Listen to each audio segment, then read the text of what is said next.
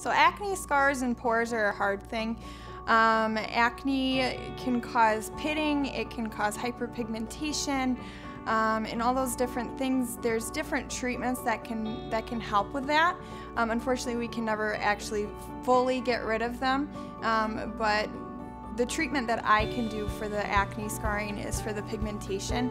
It's called IPL, which stands for Intense Pulse Light Therapy, and what that does is it helps to pull that pigment up to the surface of the skin, and then that's going to flake off. Initially it'll get a little bit darker, and then it'll flake off over the course of 1 to 2 weeks. With that particular treatment, I do recommend patients doing that in a series of about 3. But that particular treatment is also going to help to minimize pores.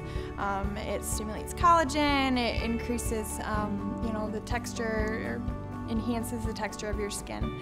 And then another option for pores would be doing like a chemical peel. It's not going to be as aggressive as the light therapy, but it will definitely help. And then there's also some products that people can use to help with that.